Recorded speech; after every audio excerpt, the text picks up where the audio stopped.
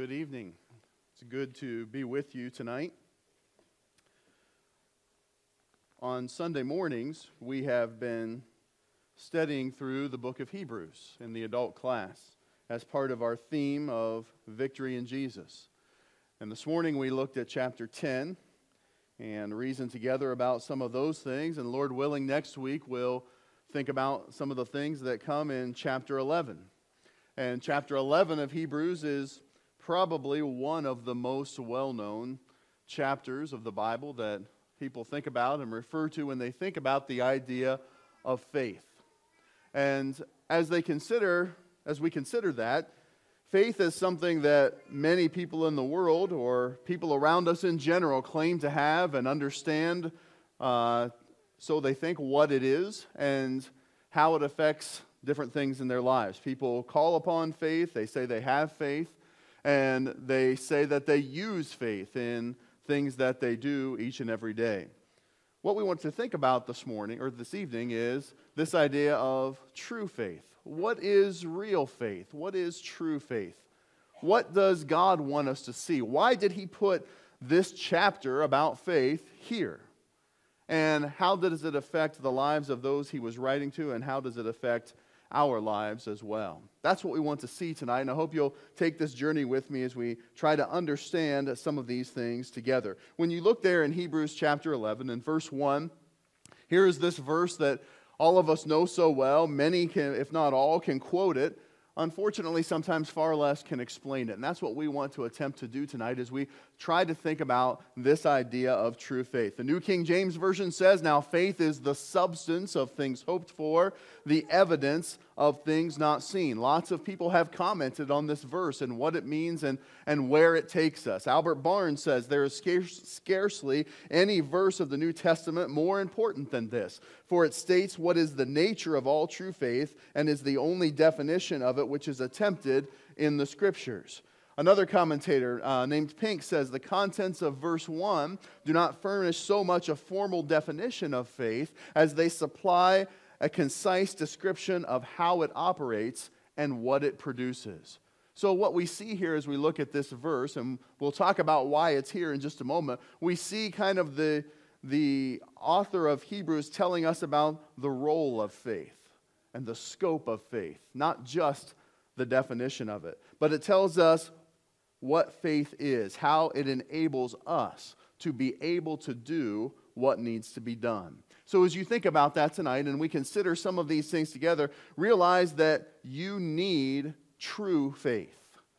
You don't just need a generalized version of it. You need what the Bible defines as real faith, as true faith. If you don't have it, you won't make it.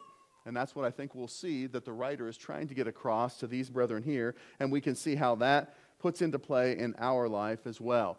Verse 1 talks about that. In chapter 11 of Hebrews, verse 2 through verse 39 talks about how that kind of faith works and what it does for us and shows us how and why we should want to use it. So as we consider that, let's first consider the context of where we find this verse, because that has a lot to do with understanding, I think, what true faith is. Context is important in any type of thing that we are striving to consider. You can pick a paragraph out of a book and read it and have a totally different meaning if you don't understand the context of where it is. And so it's important for us to see the context of this. And as we consider things and we think about the book of Hebrews, and as we've been studying that together, consider this group of brethren who are struggling a little bit with their faith because they're facing some things. They're facing persecution. We'll show that as we look through some verses here in a little bit.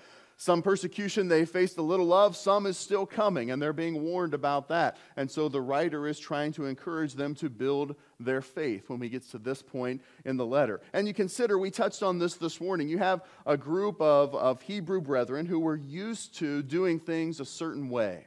They were used to seeing a high priest physically before them perform certain functions and rituals and sacrifices in order for them to be right with God. They were used to themselves, or had been at one point in their life before they became Christians. They were used to physically going and taking the sacrifice and offering that when it was their time to do so. There was a temple that they came to that was ordained by the leaders of the Jewish faith, and how things ought to be done there. They saw these things regularly. These were a part of their lives. And as they started to embrace Christianity and try to embrace Christ and then are going to face difficult times, there's this temptation to go back to that which is physical, that they know and can see, and makes them feel and understand what it is to come before God. And the writer's been telling them throughout this book that they need to move forward into Christ.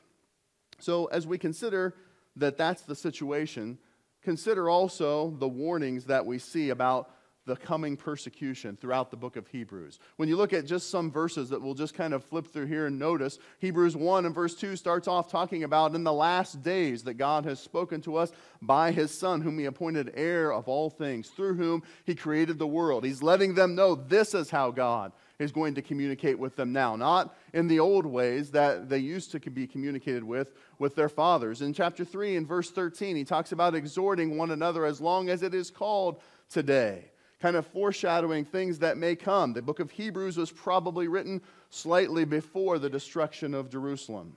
And Jesus warned about what was going to come at that time and how terrible those things would be.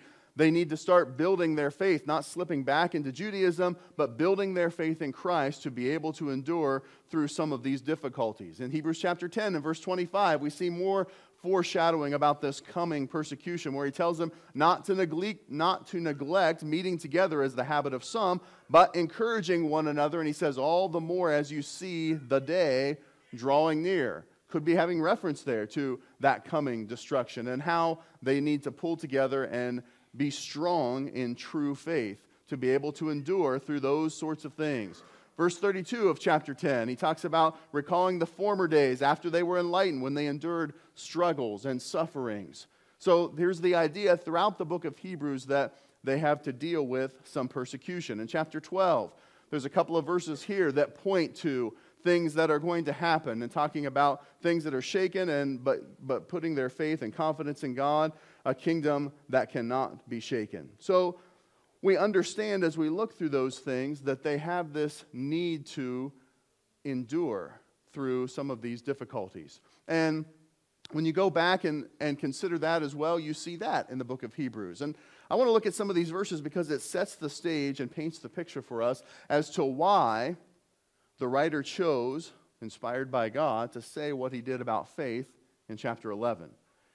In chapter 10 and verse 35, notice this with me here, as we think about this idea of needing to endure, because this is a word that also shows up several times here in chapter 10 and in chapter 12. Nestled right in between that is this discussion about having true faith. Chapter 10 and verse 35, he says, therefore, do not throw away your confidence, which has great reward, for you have need of endurance, so that when you have done the will of God, you may receive what is promised. How are they going to do the will of God? Well, they need to put Judaism aside. They need to embrace the supremacy of Christ and see themselves through the persecutions that may come. For them to do that, they're going to have true faith. And as we start to apply some of these things to you and to me tonight, as we think about the trials that we face, as we think about the life that Christ wants us to live, as we think about having victory in Jesus as we're trying to study together this year, we need to have true faith if we're going to be able to endure through those things as well. When you look in Hebrews, the 12th chapter, after he talks about faith, notice as we look at these first 7 verses how many times the writer mentions that they must endure or have endurance. They need faith for that. They need real, true, honest faith. Not just a general idea of believing in something. They need true faith. Notice with me here, chapter 12 and verse 1. Think about some of these things together with me. He says, therefore, since we are surrounded by so great a cloud of witnesses. He refers back to what we're going to look at in a few minutes in chapter 11, about those great cloud of witnesses of people of faith. He says, let us also lay aside every weight and sin which clings so closely, and let us run with endurance the race that is set before us, looking to Jesus, the founder and perfecter of our faith, who for the joy that was set before him, tells what Jesus did, endured the cross, despising the shame, and is seated at the right hand of the throne of God. Consider him who endured from sinners such hostility against himself, so that you may not grow weary or faint-hearted. In your struggle against sin, you have not yet resisted to the point of shedding your blood. There's some more foreshadowing about some persecution that's probably coming. And have you forgotten the exhortation addresses you as sons? My son, do not regard lightly the discipline of the Lord, nor be weary when reproved by him. For the Lord disciplines the one he loves and chastises every son whom he receives. It is for discipline that you have to endure. God treating you as sons. God is treating you as sons. For what son is there whom the Father does not discipline? Here we see again this idea of endurance. For that to be able to happen, for them to be able to live through this and maintain their standing before God, they must have true faith. So, as we consider the context of where we find this, remember also what the writer has been doing in building them up in Christ, trying to take them away from going back into Judaism, trying to keep them embracing that which they once first did when they were first enlightened, and remembering why they have committed themselves to Christ. Throughout the book of Hebrews, he's shown them Christ is better than the angels. He's greater than Moses. It's a better rest that comes through serving Christ. He is the greatest high priest. He is the executor of a better covenant. He is a superior sacrifice. All of these things relate to items that they knew under the old law, and shows them through all of these things why true, pure, real faith is so important. Jesus is the right way. Jesus is the right course. He is the Messiah. He is the fulfillment of the Old Testament, and therefore they need to hold on to what they know and what they have been taught. That's the context. That's what we see before. That's what we see after as we think about this idea of real faith. So when you go back there to Hebrews 10 and verse 35 down through verse 39, as we're getting ready to get to that all-important verse, remember what we find there. We need to understand and appreciate the context to see the importance of this passage. So if you start reading here with verse 35, see where the writer is going here when we get to this chapter on faith. He says, therefore, do not throw away your confidence, which has such great reward. For you have need of endurance, so that when you have done the will of God, you may receive what is promised. For yet a little while, and the coming one will come and not delay. But my righteous one shall live by faith. And if he shrinks back, my soul has no pleasure in him. But we are not of those who shrink back and are destroyed, but of those who have faith and preserve their souls. That's where he starts. And after that, he goes to the passage that we know well. Now, faith is the substance of things hoped for, the evidence of things not seen. And as he begins there and starts into the 11th chapter of Hebrews, he proceeds to give them example after example after example of how faith works, what its function, what its role is, and what they can do with those things. Remember, this is someone who's trying to convince them to go down the right path and to stay true to that which they have first believed. And as we consider that tonight, we see where this passage fits and understand then why it's so necessary to have true, real faith in order to please God. That's what we see the writer showing them, and that's what we want to understand as well. So, having mentioned faith as an essential characteristic of endurance, he proceeds now to show them how faith is able to help us endure.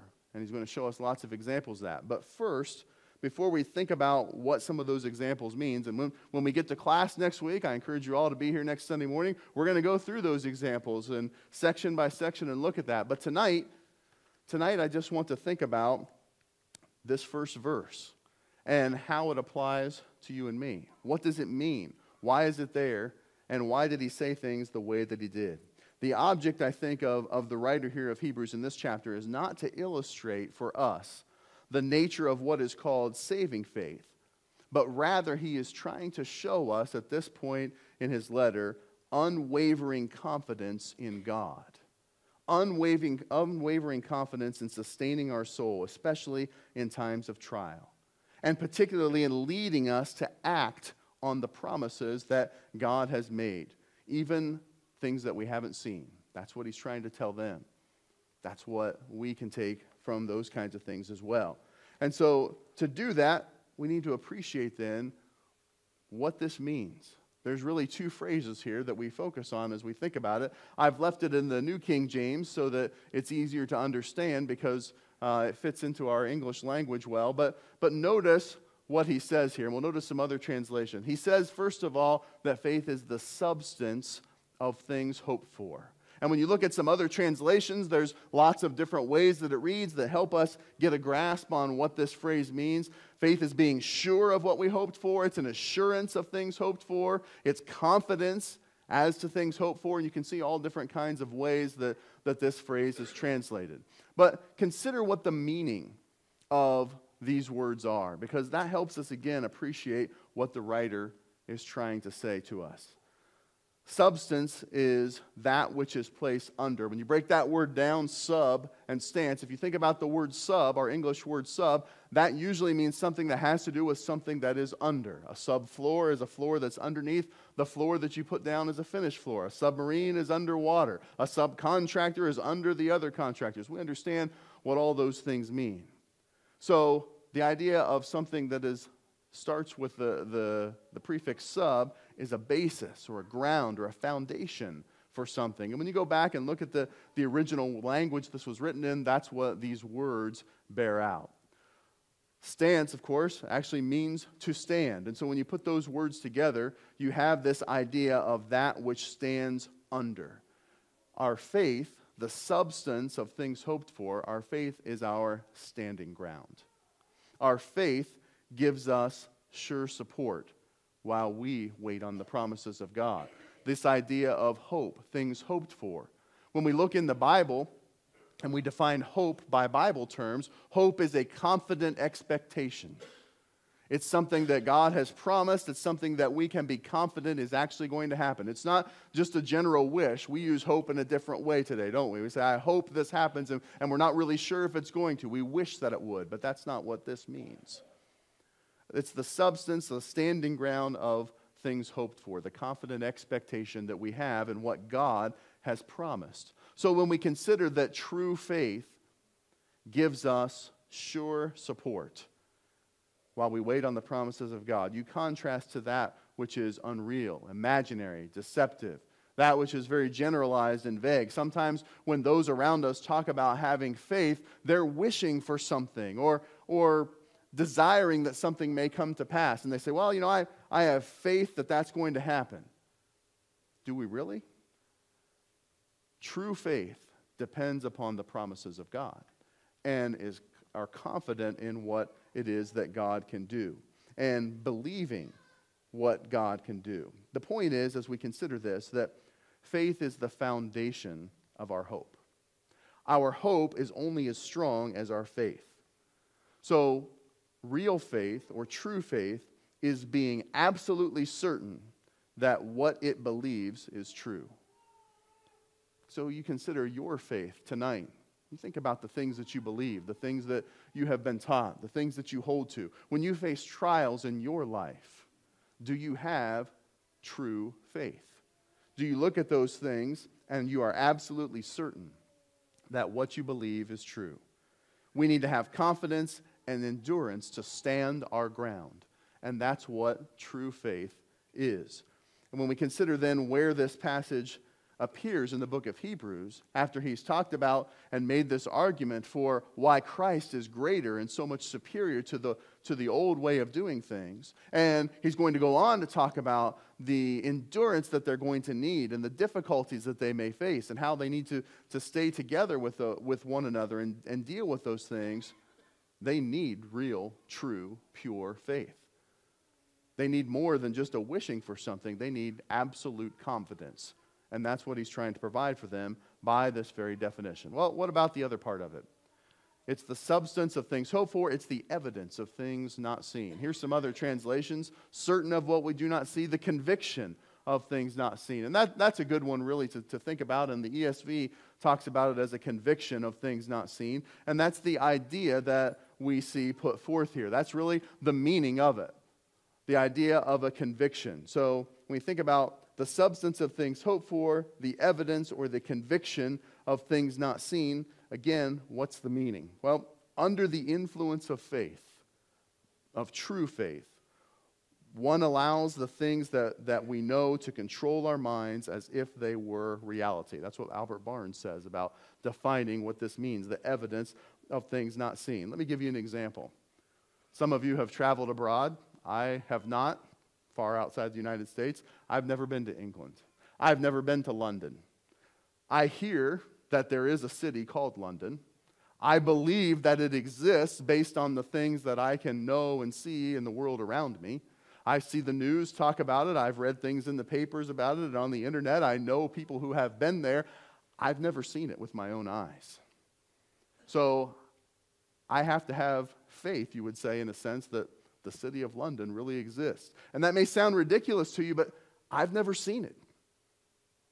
So the only way that I know it's there is by the evidence that others have presented to me. And I can tell you as I stand before you tonight, I believe that beyond the shadow of a doubt. I believe that the city is there, even though I've never seen it. So when we think about this idea of evidence of things not seen, we need to feel that strongly about the things that God has told us that He wants us to do, the promises that He will fulfill, the heaven that awaits, the Savior that has risen. We need to think about those things and know that those are as assuredly there as a city that we know exists in this world that we have never seen.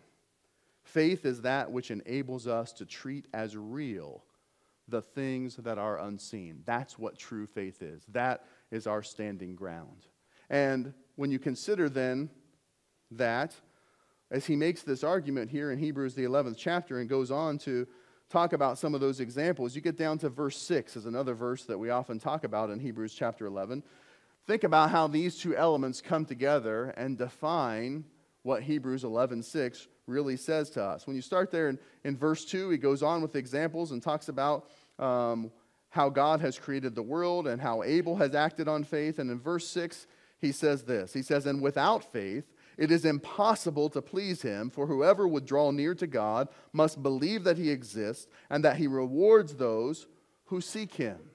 So here's another phrase that shows us some things about faith. We talk about the conviction of things not seen. We talk about the confidence of things hoped for. And look at how that plays into Hebrews chapter 11 and verse 6. We must believe that He is. We must have that conviction of something we have never seen. I have not seen God. I have not seen my risen Savior, but I believe that He is. And that's what God requires of me, to have true faith.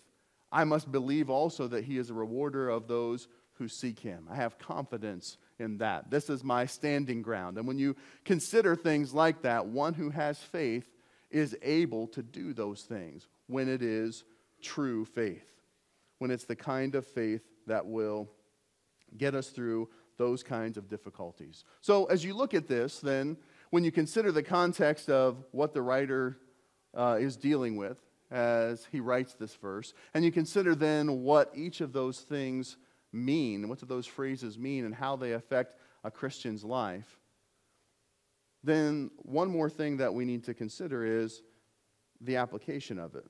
What does it mean to me? How does it fit in my life? And as I look at Hebrews the 11th chapter and I think about all those great examples of faith, how is that going to affect what I do every day? Each day that I live, I'm going to be faced with certain decisions. I'm going to find difficulties in my life. I'm going to come upon different crossroads. And what I do with those things and how I deal with those things will directly relate to how strong my faith is. Do I have true faith? If my faith is strong, then my hope is going to be firm. But if I quit enduring, my faith is weak. Hope crumbles, and my standing ground comes out from under me. That's not what we want. We want to think about what real faith does for us. And that's, if you look at the bulletin there, there's several passages that go through the book of Hebrews, and that's really what he does through the 11th chapter, is show us then what true faith does. First of all, it gives us solid ground. When you look in Hebrews chapter 10, we've read this a couple of times, but notice some of the phrases that are in there. He tells them, don't throw away your confidence. Why? It has great reward. You have need of endurance. And why is that? Because when you've done the will of God, you may receive what has been promised. Real faith gives us solid ground. If you really want the promise, if you really believe in those things, you must have true faith. What else? Well, true faith has God's approval. So that's another incentive for us to want to develop and to have that kind of faith in our lives. Hebrews chapter 11 and verse 2, what does it say there? It says, for by it, as he's talking about faith, by it the people of old received their commendation. Those who were faithful to God, those who did what he asked them to do, because they trusted in him, because he was their standing ground, God was pleased with them. Consider that for just a moment. As you start to think about different Bible characters, there are a few that stand out. There are a few that God names as blameless or upright in their generation, or walked with God. Think about Enoch. He's there in verse 4. Walked with God and was not, for God took him. Those who put their trust in God are the ones that received commendation from him. Don't you want to be one of those people? I do. And I hope that you do too. And for us to do that, we must have true faith. That's what true faith does for us, when it becomes our standing ground, when it becomes our conviction for things that we have yet to see. What else? Well, true faith trusts God's plan. That's hard to do sometimes, because when someone gives us a plan, or when someone suggests something to us or for us that's easy for us to see, and we can agree with it and we can say, yeah, I can see how that's going to work out, that's easy to go along with. But what about when it's not? True faith trusts in God. Notice here in verse 8, it says, by faith, Abraham obeyed when he was called to go out to a place that he was to receive an inheritance. And he went out, not knowing where he was going. By faith he went to live in the land of promise, as in a foreign land, living in tents with Isaac and Jacob, heirs with him of the same promise, for he was looking forward to a city that has foundations, whose designer and builder is God. You know, we can take a few minutes and step aside and think about all that was asked of Abraham. Abraham had true faith to be able to do what God asked of him. If you stop and consider that, you're settled in your house where you live now. All of us have comfortable places to be. And for someone to come and ask of us what God asked of Abraham is a real challenge. Abraham couldn't see where that was going to go. Real faith trusts in the plans of God. Real faith also believes what is hard. When you look here in Hebrews chapter 11 and verse 11 and 12, notice what it says about Sarah. It says, by faith, Sarah herself received power to conceive, even when she was past the age, since she considered him faithful who had promised. Therefore, from one man, and him as good as dead, were born descendants as many as the stars in heaven, and as many as the innumerable grains of sand by the seashore. You remember this story. The angel of God, or God tells Sarah and Abraham that they're going to have a son. Sarah knows how old she is. She knows her own body. She knows how improbable, if not impossible, that is. Real faith, true faith, believes what is hard. All of us are going to face different difficulties in life. Are you willing to believe those things and to commit yourself to them? You know, sometimes we pick up the Bible and we read about things that happened in the Old Testament, and we get into the habit of talking to our children, our grandchildren, about the stories of the Bible. Sometimes we start to believe them as stories instead of actual factual things that happened. We need to use our real faith and believe what is hard sometimes and understand what God is able to do. Use our real faith to believe what God teaches us that we need to do in our lives, in our marriages, for instance. The world would teach us this is how we deal with marriage and divorce and how we go about these types of things. God shows us a better way.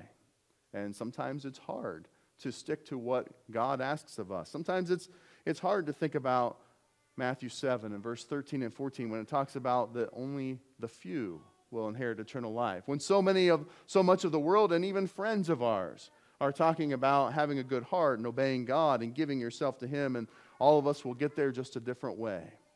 Sometimes there are things that are hard to embrace, but yet there are things that God tells us that we must believe, that we must give ourselves to. Real faith, true faith, embraces those things.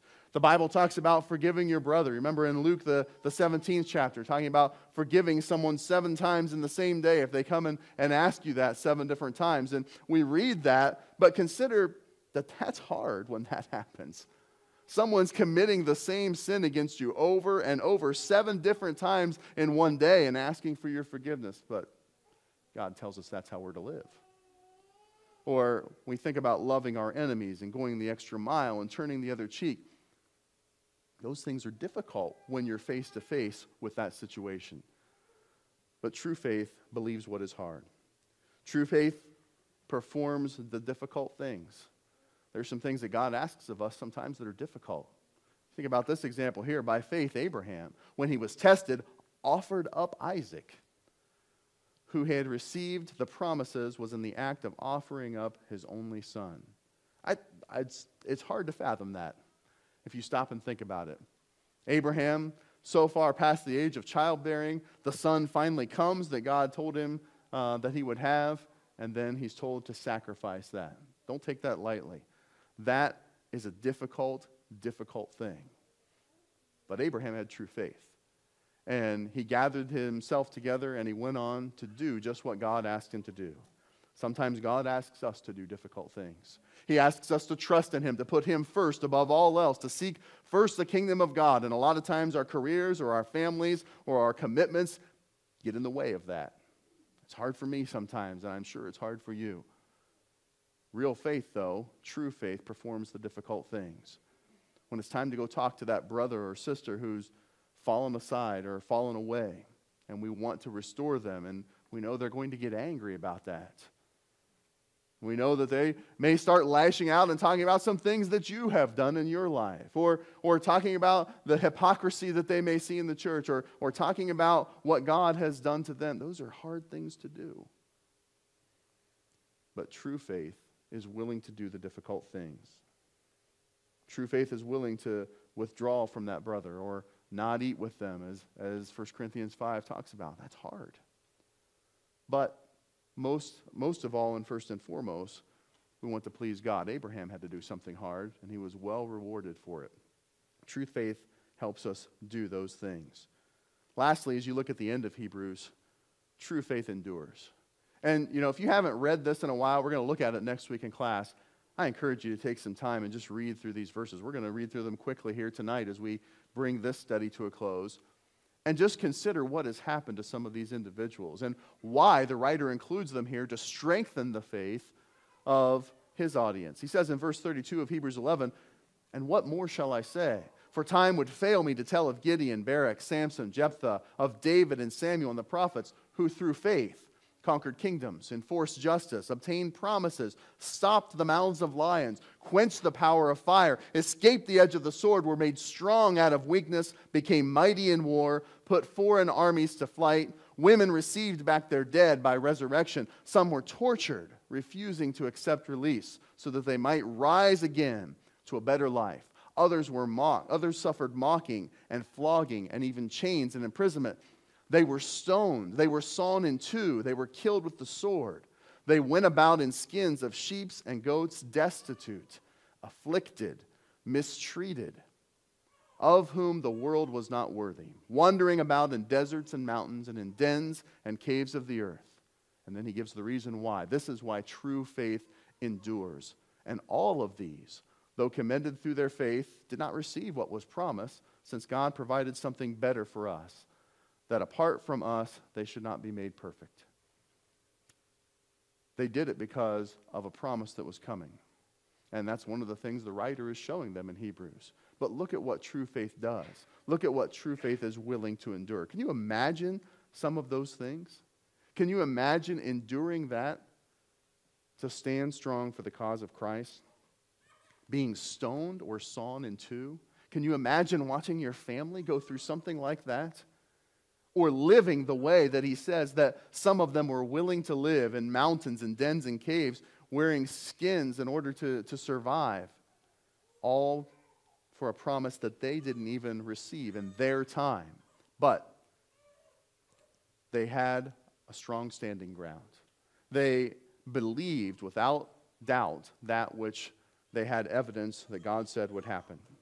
So as you consider all of those things tonight, and you consider this idea of having true faith, think about the context that this was written in. Look at what the writer was trying to convince them of. They need to stay strong in Christ. They need to not go back to the ways of Judaism. They need to not give up during persecution and face the trials that were coming in their life. And if you read about that period of history, it was one of the darkest times in humanity. And the writer is using this to tell them that true faith is necessary to look towards God and to be able to overcome. What about you tonight? Where do you stand before God? What kind of trials are you facing? Because we all face them. We all have difficulties, and some become greater than others at different times in our lives. Some of them are spiritual, some of them are physical. Do you have a strong standing ground? Do you believe in the things that you know to be true? Do you believe that the tomb is empty? Do you believe that the Savior is risen? Do you believe that he has died for your sins and that he is reigning in heaven now? That he will come again and take with him those who are faithful and who are willing to give their lives at this time to him that they might have an eternity forever with him. I hope that you can see those things. I hope that your faith is that strong. But if it's not, won't you change that tonight? Won't you examine the Word of God and see where you can make that faith stronger and commit yourself to doing that, just as this writer wanted his audience to do as well. Take courage from those who went before us and all that they did, that we too can have true faith. If there's any way that we can help you with any of those things tonight, would you let us know how by coming to the front as we stand and sing this song?